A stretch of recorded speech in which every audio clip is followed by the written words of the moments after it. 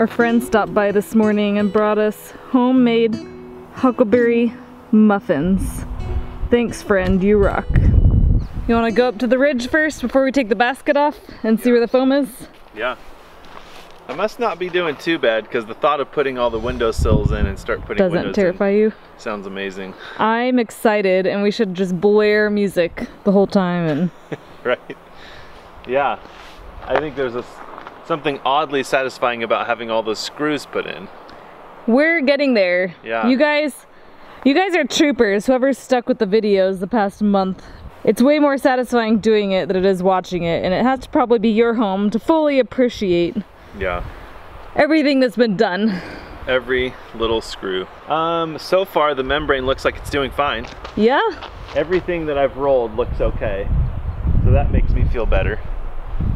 We should see how the stuff that I did yesterday fares in the sun today. Right. See what happens there. But yeah, I'll go up really quick and just look at the ridge and see where the foam is at overnight, and then yeah, we better get ready for the roofing delivery. Do you know where you want to put it? Nope.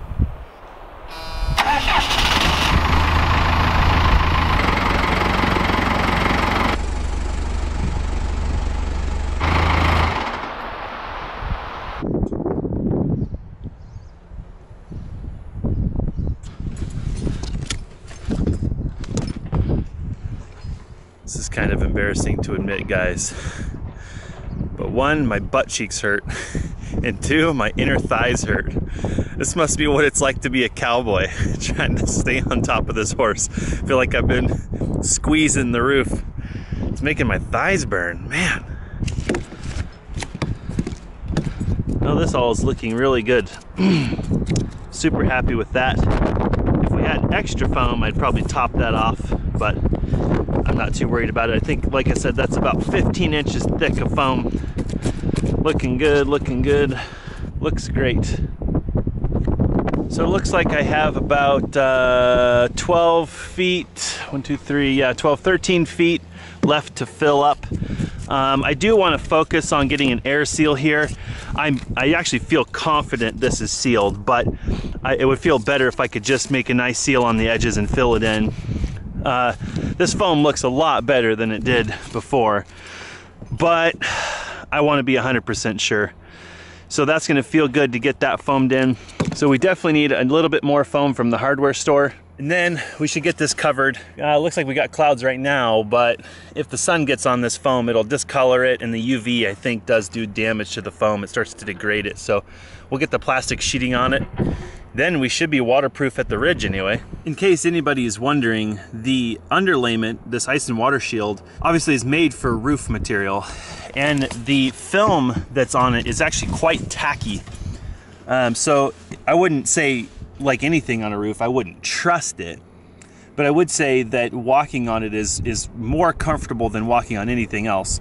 If you get the little bit of dust that's on your feet off, most of the shoes that I've been wearing seem like they grip really good, but I don't know that I would just free walk across it with no brace or support or anything like that.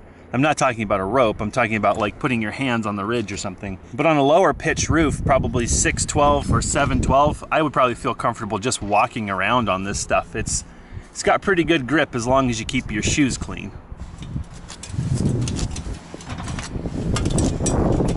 Found this little guy last night, so we'll throw him in the ridge too. And I think we'll have probably used up around 75 to 80% of the foam waste that we've generated. Ready?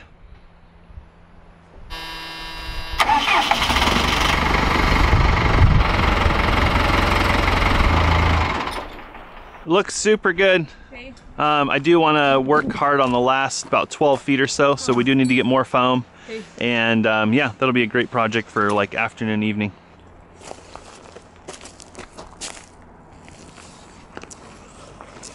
$35 feet to here, so there's room to put it right here. Yeah, why can't it go here? It totally can. So we're 34 feet here. The truck would be 30 feet exactly. So if we set it right here, it's pretty out of the way. So it gives us a couple options. Yeah. It's all in how it's packaged, really. What I was hoping is that the truck may be able to like back in and I could be like right here. We can just pick it up, truck drives out, and I set it down. There, Gotcha. done. I don't have to drive around with it a whole bunch. Sweet. I'm hoping this is a very simple ordeal. We're slowly getting better at receiving materials and not having a complete disaster. To ask. Yeah, it'll be, yeah. We'll have to just see how it's packaged. That's always the question. We didn't know how the ICFs were packaged. We didn't know how the SIPs were going to be packaged, so. I want to say something for people that might be building a house and dealing with materials. We feel that there's different suppliers we can get stuff from, and it's all about finding a person that you feel will help you get what you need. So this guy we've been working with has been extremely helpful. I would say if it weren't for him, there's a good chance we wouldn't be receiving this even today. Yep. Because their truck only comes maybe twice a week, so if he weren't fighting for us, I think we wouldn't get this till early next week, which could be 4 more days of equipment rental. So really thankful to the guy we've been working with. And it's not all about price, because sometimes, like for example, this company has a forklift. We happen to have one on site, but we purchase some of our products through them because they have a forklift on their truck and we don't have one. So while there are other companies who provide it cheaper, maybe the same product, it's not all about the price of the product, it's about delivery and everything, which matters.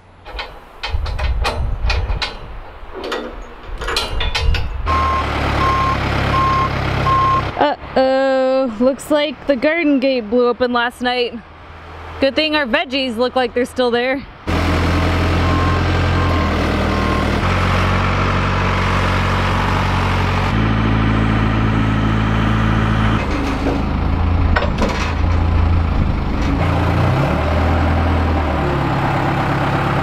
The guy we've been renting the forklift from checked in with us to see when we thought we'd be done with it. No rush, but he said he's been having lots of people asking to rent his forklifts because it's construction season, the economy's up, everyone's hustling, and everyone's just booked out on their equipment. So even if we have a couple of down days in here, like between now and getting the roofing on, or between getting the roofing on and getting the windows installed, like we still need a forklift. The longer we rent it, the cheaper the daily rate, so that's good. There's really no other great way to do this stuff, but we feel that we can't let it go because we might not get it back. So we might have this puppy for a while.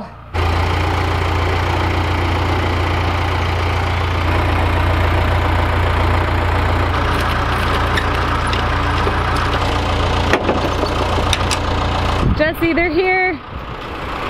They're here, they're here. There it is. I probably can get it one shot. You might be able to. I don't think they weigh. They're not that heavy, I don't think. Yeah, I mean, it's a 6,000 pound machine. Yeah. There they are, guys. There they are.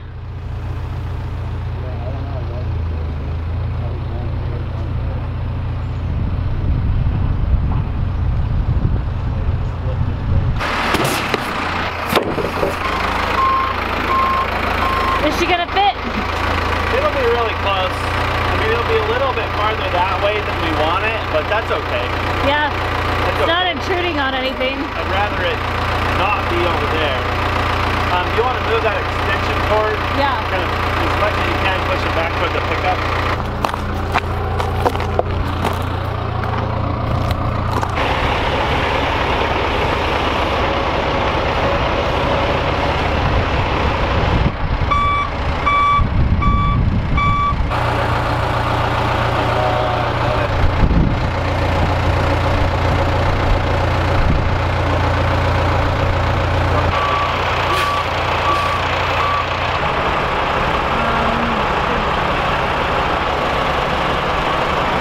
Satisfactory? Yeah, it's good enough. I'm not really sure like why this is loaded this way, because all this weight's out there. Right, instead of in the middle? It would have been nice if it had been there, but whatever. Let's lift it and see what it does. That's pretty tippy. Tail heavy. A lot heavier back there.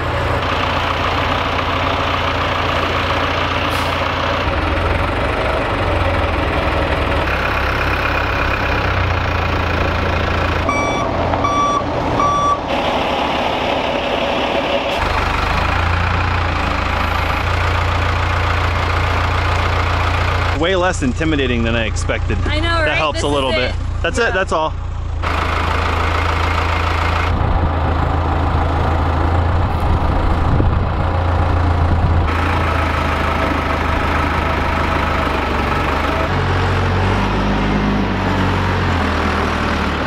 How's she looking, Bus? Good so far. Wait, rake cleats. I don't see those. I do see the step brakes, and I need to go back and recount those because I only saw 10. Did you open that box over there? Yeah, it was already open, I think. Ridge cap, I counted 5. Fascia cover should be 22. I only counted 20, so I need to go recount those. The ridge vents were correct, 36.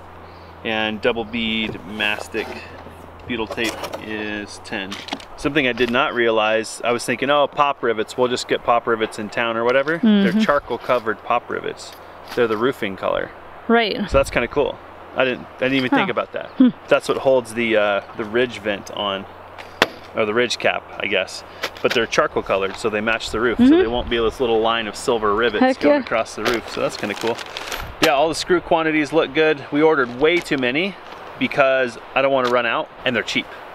Yeah, why not? In the spectrum of like running out of these, $12 or a day of equipment rental. Exactly. I'll go run out of these, or not run out of these. Yep. So it says that, oh, here we go. What are these? So those are rake cleats. 1, 2, oh, I see. I do see those now. We're gonna go ahead and look at our roofing brochure. We have a little bit of confusion as to how 2 parts go together, so, and we might cook some breakfast in there too, so we'll check in with you guys in a little bit. All right, we're back. I don't know how many days later, but we're back.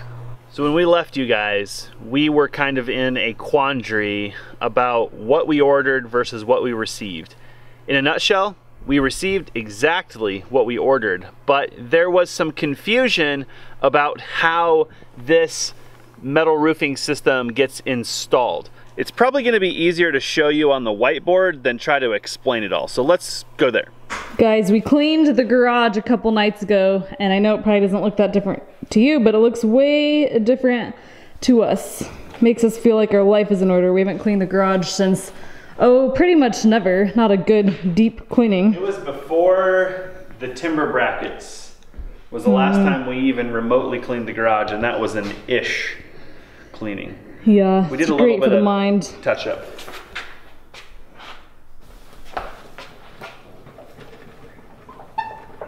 First, let me give you just a tiny bit of backstory. When we started looking at roofing, we knew that we wanted a standing seam metal roof. That's just something that we like the aesthetics of, and it provides an option for an installation that is non-typical. It's what's called hidden hardware.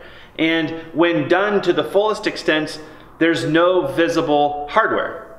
Why is that important? Well, it's not so much about aesthetics as it is about the durability of the roof.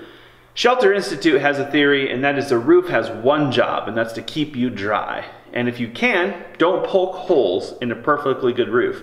That includes roofing penetrations, skylights, and screws. So a hidden hardware roof uses a crimping type system to fasten the roof to the house versus screws.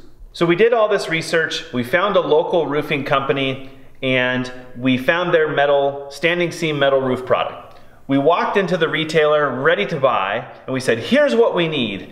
And the retailer said, they don't do that around here. That's not normal.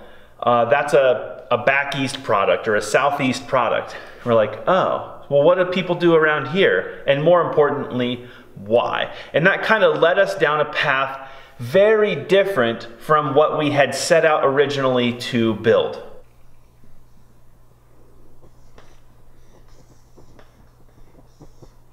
On a very common, like barn metal tin roof, they use a pattern that is called a delta rib or something like that. And it looks kind of like this if you're looking at the panel from the end. And it is most common to fasten this panel through the ribs with screws into whatever is below. That works out really good because as water comes down the ribs and it rains, the water goes into these troughs in the roofing and leaves the roof. And very, very little water is ever exposed to the fastener. Whereas on a standing seam roof, the ribs there's very subtle striations in these flattish areas.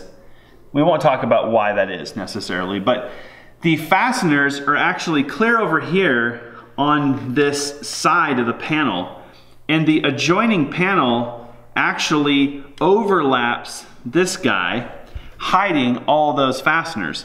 So when you look at the panel, there is actually no exposed fasteners. Therefore, there's no way, 0 ways for water to get into the panel. The problem is, that's not how they do it here. So after talking to the retailer, more importantly the manufacturer in our area, there are a couple of regional concerns for a standing seam hidden fastener roof in our area. One is wind or uplift, getting underneath the roof and blowing the roof off. Of course, people in Florida use standing seam roofs with hurricane wind, so that didn't quite jive. The other problem is snow. They are concerned that the hemming or the bending process, which we'll talk about in a second, is potentially vulnerable to freeze-thaw expandability.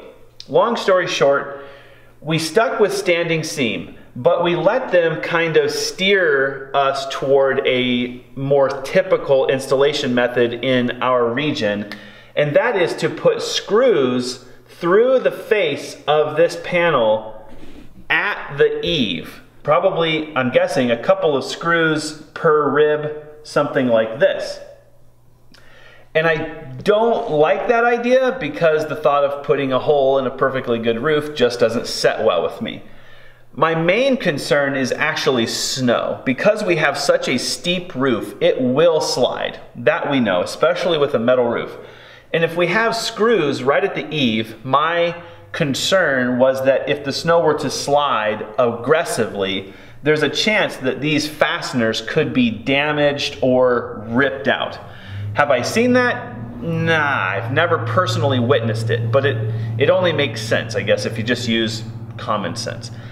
The retailer manufacturer said, we've never seen that, it doesn't happen, it's not common. I said, okay, fine, we'll move forward.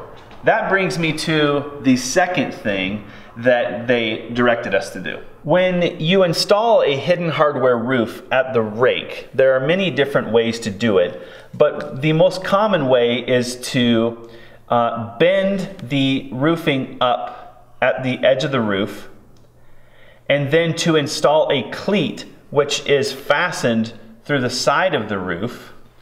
So our roofing panel is here, goes something like this, and a cleat is installed that actually clamps the edge of the roofing down like this. It looks like a big metal hook, and you fasten this guy through the edge of the roof. It's called a rake, and that clamps the roof down. And then all you have to do is keep this part dry. So another piece of metal is installed over the top of that, and it comes down with a small hem that forces water away from the roof. So you have the roofing, this cleat, and the flashing. They were concerned that if snow were to get in here and freeze thaw, it might fatigue over time this piece of metal, making the roof vulnerable to uplift, and now the roof flies off. Which brings us full circle to, how do they do it here? The answer is they use a piece of metal called a step brake, which is screwed. Yes, screwed through the roof again to fasten this down. And the concern I have is that, again, with our standing seam metal roof, all of the water will spend its life in these small flat areas between the ribs. And we'll have a row of fasteners going up the edge of the roof. Is that going to make the roof leak? Probably not. But it's just more screws through a perfectly good roof. And again, you have to understand that we came to this whole project with the vision of a hidden hardware standing seam metal roof. So when we went to the retailer, we started getting a bunch of mixed information, and suddenly we're kind of on our heels trying to figure out, is this what we want? Does that work? Does this make sense? Are they telling the truth? Is this viable? In the end, we agreed that we would go with this method. What I didn't understand until the metal hit the ground on Friday was I thought the fasteners for this step rake, which covers the edge of the roof and funnels water onto the ribs, is that the fasteners would go through the side of the roof, which didn't bother me as much because the amount of moisture present on the side of a metal roof is very, very little. Whereas a fastener through the pan of the standing seam, I don't like the idea of that. Doesn't mean it's wrong, it just doesn't sit well with me. So when we pulled it out, we took a few minutes, we sat down with the detail brochures from the manufacturer and looked at the difference in their detail between a standing seam, hidden hardware roof, and one with exposed fasteners. And the retailer and manufacturer did not do anything wrong. They sent us everything exactly the way we asked it to be sent. Only I misunderstood how exactly this is going to be installed. Because we're brand new home builders, we've never done this before, I do have a little bit of experience with Delta rib tin roofing and none with standing seam. We wanted to take the weekend to talk about what do we really want. We get one chance to build this roof. And it turns out that we have to wait to order the product, or we would have to wait to order the product to do this installation the way we originally wanted to do it. So that gave us a couple of days. We took some time and we talked to Shelter, kind of went through why direct fastening versus hidden hardware, where the manufacturers are coming from, what the history of these roofing methods are, and how viable they are. In a nutshell, a lot of the hidden hardware roofing is somewhat new relative to direct fasten. So the manufacturers are somewhat hesitant to provide an equivalent warranty, whereas they will stand behind a direct fastened roof because they trust it. They've been building them that way for a long time. They work, they don't leak, they don't fly off, they don't have a lot of these problems. So after the roofing arrived, we ran back to the retailer and said, can we even do a hidden hardware roof? Will you sell us the products to do this roof? And the manufacturer said, in our region, we will not warranty the roof if you put a hidden fastener rake cleat on. They're legitimately worried about the longevity of this design. What they will provide is this same fastening system along the eave. So at the eave, what we were originally planning to do was to have the roof come down just past the edge of the roof, and we would put screws just in the end, and that's what would hold the end of the roofing on. Of course, as we mentioned earlier, over here there are screws along the side of the panel, so that's what holds the entire panel at its length. But right at the end, where wind could come up underneath the panel, a single row of screws would be present. However, they do offer a method of attaching the roof at the eave that allows the panel to come down, and you can hem the panel around a cleat that is fastened to the roof, like this. So we would simply cut the ribs off and bend the metal around here and then clamp it nice and tight. And that brings us to where we are now. The company said, we will warranty this fastening method at the eave. We believe it will be durable. The reason we like this method is that if the snow were to slide or rain or whatever, there's nothing to impede it. It's gonna come off the roof. It so happens on the way to the retailer, we saw a church that has this exact roofing detail. And Alyssa and I got to stand there and study it, and it looks fantastic, it looks durable. So we had to order this product, which is called an offset cleat. We did not get that with our original roofing order, but otherwise nothing from our roofing order needs to change. So we're currently in a holding pattern waiting for this product to arrive sometime in the next couple of days. After discussing this scenario with Shelter, we have decided to stick with the step rake flashing that was provided to us. And we will be putting screws up through the roof, but we will be using a product that will seal off water beneath that piece of flashing.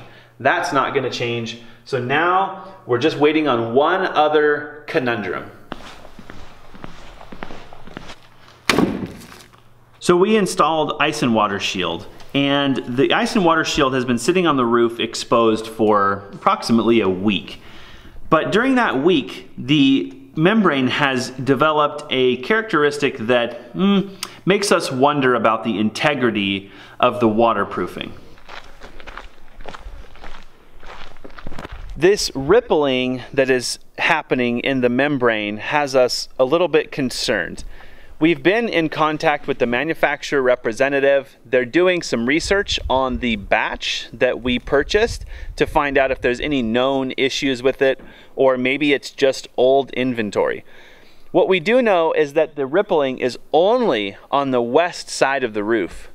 And that side of the roof gets absolutely scorched with sun. And that's all we've had since we started the entire roofing project, is brutal sun. So we're currently waiting for them to get back to us just to find out if there's actually a legitimate issue that we need to deal with, i.e. remove the product and replace it. We're hoping that we don't have to do that because, as you can imagine, that would be a nightmare. And the areas that are impacted seem to be very isolated. We did follow some of their directions, which were to roll the areas. And when we did that, they did adhere. But it seems like when the sun just bakes the roof, those areas soften, the adhesive does, and it still wants to pucker up. So we have two concerns there. One is waterproof ability and whether the roofing, as it lays on that membrane, will be affected. And that's the grand synopsis of where we are now. Yeah, we're just kind of waiting, waiting on the manufacturer, kind of deciding what plan of action we want to take. And in the meantime, because we're waiting for the part anyways, we can't really start installing the roofing. Right. We think we're going to transition to something we can work on since we have this forklift on site, which is windows. It's probably worth addressing, are we panicking because of this issue? Does this have any relevance to our decision to install the product vertically? The answer is no, we're not panicking. It is frustrating because it's a product we're not familiar with, but guess what? Practically none of the products we use are we familiar with. And it's behaving in a way that seems atypical compared with like the PolyGuard, which we put on the foundation, but that's because it's on a roof. And so we're just trying to be patient. We do want to give the manufacturer time to get back to us. We want time to make decisions. If we just rush, it's highly likely we'll make a decision that we regret. We're trying not to be in a rush, but I think the hardest part of it all is just, it's the mental battle. Like, we had no idea what a project just getting a roof on the house was. It's many weeks with lots of unforeseen problems. Yeah, it's just, I'd say it's a push to keep going mentally. Like, the thought of having to redo anything makes us sick to our stomach. But the thought of not knowing if it's good enough, that doesn't make us feel good either. So it's just a lot of stress, but hopefully over the next few days we'll kind of work through it and we'll come to a reasonable plan of action. Yep. And happily, we have a lot of kind of projects in motion. There's no real downtime on the house. And we have no rain in the forecast. It's hot, so we're not really in a rush. We'll have something figured out before the rains come again and fall. Yep. So that kind of goes back to, like, there's no rush. Like, it's a head game for sure. Something that we've discussed over the last few days, kind of going through day-to-day life, catching up on things, running errands. And since we're switching gears, we're spending a lot of time getting materials because we weren't planning on working on windows. We don't really have the stuff on site, so that's kind of what we've been doing. But in the meantime, we've been talking. And what is hard about this house for us is that we want to build a good home, whatever that means, but it's so subjective. We've never been in a house that doesn't have problems, but that's not licensed to have a don't care attitude. And because we're first-time builders, that's not an excuse to just be like, well, we didn't know. We're trying to be patient. And if you guys have been following us for any length of time, you know that we have run into problems like this from the time stage of the build we broke ground, every phase. And a lot of it is just the fact that there's all these products and we're not familiar with them, and we try to get advice. A lot of times we actually try to get local advice because the products that we're using, Shelter has not used, and the stuff that Shelter uses is often not available for us to acquire, stuff like that. So the exercise of patience, I think, would try anyone.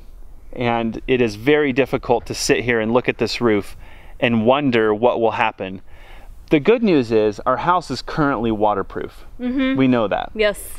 The ridge. We finished that off camera, but the ridge is foamed and it is tarped. So bring it on, rain. We are so ready for you. Yeah, the ridge is dry. it turned out great. I feel really good. I think in the end, I actually feel good about the ridge, which at first felt rocky. Why? Because we're using a product we've never used before.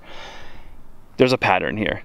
The windows are probably going to have their own problems. Yep. You'll have to stay tuned to find out what the heck they were. Until then, I think we'll just sit around and eat some blueberries that we got and try to figure out how to get these up there.